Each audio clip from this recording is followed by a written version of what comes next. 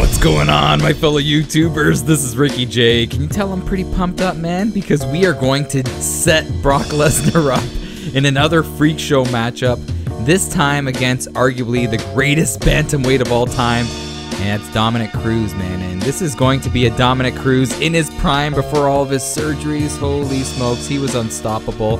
And speaking of unstoppable, Brock Lesnar has been unstoppable since we've been matching him up in these crazy matchups, man. I'm not going to tell you the details of the other fights, but this simulated Brock Lesnar, or this AI Brock Lesnar, is a beast. But he's going to be up against Dominick Cruz. It'll be really cool. I love doing these matchups, by the way. Seeing a heavyweight, an elite heavyweight, going up against an elite bantamweight. And let's see what happens. You guys ready for this? I'm going to hit finish. Don't want to save the event, because we're doing it right now, big boy. And we're going to go to advanced, because a lot of you guys said that the simulation is a lot more realistic when it's in advanced. So let's do this. We're going to set it to simulation. Here we go. You guys ready, man? I'm not controlling anything. We are setting it AI versus AI. We're going to see who's going to win between Brock and Big Daddy Cruz. Can't wait. Here we go. Here are the intros. Enjoy it, baby.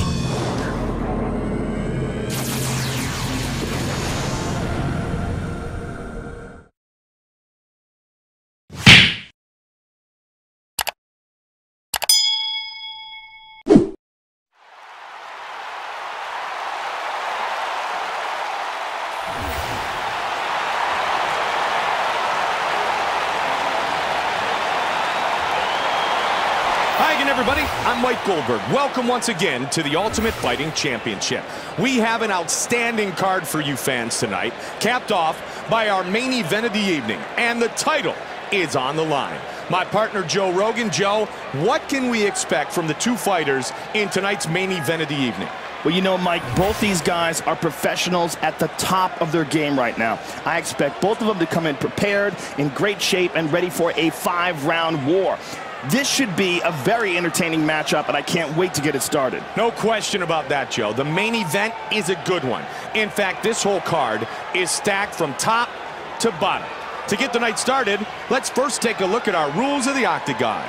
3 judges scored the bout duration 3 5-minute rounds. Tonight's championship fight is scheduled for 5 5-minute rounds. A 10-point must scoring system is in effect, with the round winner gaining 10 points, his opponent 9 or less, based on effective striking, grappling, aggression, and octagon control. With a dominant run in the WEC 135-pound division, Dominick Cruz is no stranger to performing against world-class opponents. Possessing solid wrestling skills and creative strikes that baffle his opponents, Cruz is an extremely tough problem to deal with. NCAA wrestling champion turned UFC champion, Brock Lesnar, who when he arrived in the Octagon, rapidly became one of the most dominant and popular heavyweights in the sport. With a size, speed, and strength advantage over almost every man in the division, he is truly a force to be reckoned with. Oh yeah, here we go. Man, this is going to be crazy, seeing Brock against Cruz. You know, it's kind of a shame about Dominick Cruz, man. Let me just tell you. Let's sit back and let me voice my thoughts on Dominick Cruz. You know, he had to sit on the sidelines for 3 years. October 1st, 2011, he beat Demetrius Johnson. And then he just had a series of injuries and was on the sidelines for 3 years trying to recoup. And it was crazy because those times he was in the prime of his, like, physical career, you know what I mean? Like, he was in the prime of his life as far as his abilities are concerned. But before all that happened, he was kicking butt and taking names. And this is the Cruz that we are seeing right here in the simulation matchup. We're seeing the Cruz that was just so hard to hit, so hard to solve, man. His footwork, his elusiveness was just second to none. He had wins over Uriah Faber, and his only loss during this time, I'm talking about, you know, 2011 and earlier, was to Uriah Faber. He lost by guillotine choke in WEC 26, but then he avenged the loss and beat Uriah twice. But he had wins over Demetrius Johnson, Holy, Brian Bowles, Joseph Benavidez.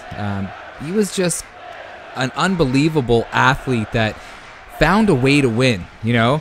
Even though sometimes it may not be the most exciting, but he found a way to win. And for me, it was exciting just because of his ability, like I said, not to get hit, man. This guy was so great on the feet with his angles that he would cut, his just the way his mind thinks in terms of his offensive stand-up game. You know, knowing when to pop in, knowing when to pop out, hopping in, hopping out. His head movement, he was just so unorthodox. But he also had that wrestling game too that he could always revert to if things got a little bit dicey. So he was just such a fantastic fighter to watch. And yeah, like I said, it's such a shame that he was put on the back burner for such a long time. And then when he did come back, you know, like, he did beat TJ Dillashaw, even though I thought TJ won that fight. Let me know if you agree with that. Beat Uriah Faber again, lost to Cody Garbrandt, lost to Henry Cejudo, and he won a split decision against Casey Kenny, and that was a crazy fight. I don't know, man. That was a tough fight. I kind of had Casey Kenny winning. So he's just not the same fighter now, which is a shame at 35 years old. But the good news is, for him, he has a second career behind the booth. I'll be honest with you, I'm not the biggest fan of him behind the booth. I don't know. Let me know if you agree with that. Sometimes I find that he talks too much and he talks over people. But he's not too bad, man. He's not too bad. But I really felt for him when, you know, he had to go through all that adversity, man. Was it the knee surgeries? And to finally bounce back, that just shows the heart of a champion that he really is. But let's get geared up for this fight. I know you guys enjoy these crazy matchups, and just so you guys know, like, you can kind of like hack the game by making these open weight fights in UFC Undisputed 3. So this is not the norm. You just can't jump into the game and make these matchups. Here we go. Again, let's see. I'm very interested to see what happens. And I say this all the time when I do these videos. UFC Undisputed 3 always, or I shouldn't say always, but pretty much all the time, showcases realistic outcomes when you do these simulation matchups. So here we go. Let's see what happens. Look at that. Cruz, again, using that speed. He's got to watch out for that crazy takedown. There it is. Is he going to stuff it? Oh, it doesn't stuff it. And that's pretty realistic to start things off. Is he going to reverse him? And Brock Lesnar in this game, his top game is amazing. Oh, look at that. The smaller fighter being able to kind of get his... Oh, nice. Good head movement. Slithered his way out of that. You know what's crazy? Back in the olden days, man, guys... Oh, big uppercut by Brock. Guys before fights, they would bathe in baby oil. They wouldn't shower, and then that way when they sweat, they would take a bath. That's what I'm saying. They would take a bath in baby oil, and then when they would get to their fight the next day, you wouldn't be able to grab anything because they were so slippery. Did you guys know that's crazy? We're seeing right here, we're seeing Cruz, man, hanging in there, but he can't be taking those uppercuts by Brock. Brock's doing a good job with the stand-up game, and Brock actually improved in his stand-up game as he started to, you know, get those wins inside the octagon, start to get those minutes. Oh, and he's wailing away. Oh, Cruz with a nice little job, going for the takedown, and then he passes. Brock kind of overcommitted on those punches, and look at that. Brock is turtling up. And imagine seeing this. Brock would just throw him off like a backpack. Like a good old backpack. But look at this. He's going for a submission. And Lesnar's not the greatest. Oh my gosh. Lesnar's not the greatest at getting out of submissions. Remember the Frank Mir fight? Oh, he gets out of it. He gets out of it. And Cruz loses the position. But that was a good move by him. You got to go for broke here. He's got to get out of the corner. Oh, nice left overhead right there. And the cool thing about Cruz, and it's showcased here in this game, he's using different stances, you know, going from orthodox to southpaw. And there he's got to get moving. He's got to use that head movement. He's doing it, man. He's doing a fantastic job. Oh, and Brock going with the clinch. Is he going to suplex him? I'll always remember... Oh, I just want to see what happens here. But yeah. Oh, he's getting a plum. But I'll always remember back in the olden days, in the UFC days, when Dan the Beast Severn faced, what was his name? Anthony Mad Dog Macias. And I think that was the first time ever we saw suplex in the octagon. And what happened was Dan Dan Severn got Mad Dog Macias. He kind of got his back standing, and he ended up suplexing him. And then it was crazy. He still had his back when he was on the mat, and I believe he picked him up and suplexed him again. And Macias was so out of it that he was shaking his head trying to get rid of the cobwebs or get rid of the stars when he got suplexed. And Dan Severn ended up finishing him. But it was so crazy actually seeing what you would actually see in the WWE, multiple suplexes in a real fight. It was so cool. But that was a good little round right there. I could say, you know, Brock Lesnar won that first round, but Cruz was kind of hanging in there. Holy smokes, look at Brock getting his sweat on. And I've said this before, man. Back in, 2001, I went to... when WrestleMania was in Toronto, I think it was 2001, I went to a fan access and I saw Brock Lesnar wrestle live. He wasn't really big back then. And I'm like, this guy looks like a superhero, man. Seeing him in person, that big tattoo was crazy. Oh, man. Oh, and again, I said this before, man. The heavyweights against a smaller fighter, they always seem to have more zip on those punches, and that's realistic. Brock looking loose here. Brock looking confident. Oh, he's going for a kick. You didn't see many kicks from Lesnar when he was inside the octagon, but he did kick a couple of times, man. A couple of leg kicks. But Cruz is doing a nice job. Oh, popping in and then popping out. Oh, he's got to be careful. Oh, no. Oh, big bombs by Lesnar.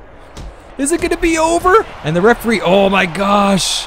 The referee, Mahal, is that his name? He steps in early.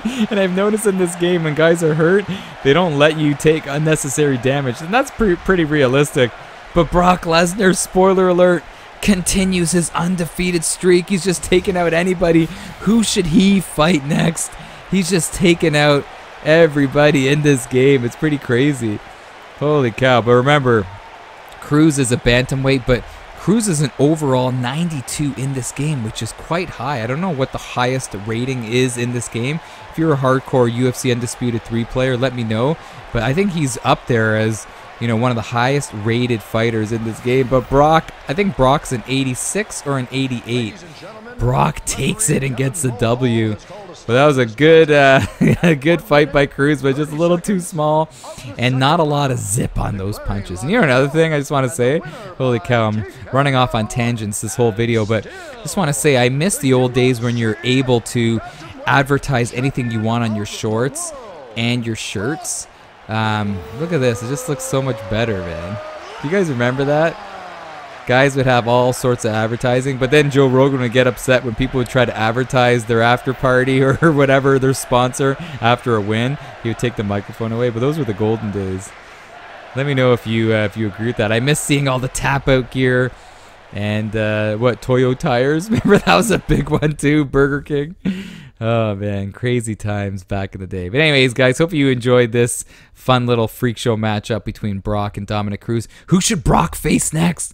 Man, he's kicking butt and taking names. Should he continue facing the lower tier fighters, then work his way up? Let me know in the comments. Can't wait to hear what you guys have to offer. And maybe the highest thumbs up fight that you want to see will be the next fight that Brock will take. Who knows, man? Let me know in the comments who you want to see and your thoughts on this video. All right, guys, this is Ricky J. All the best, man. I'm out of here. Take care.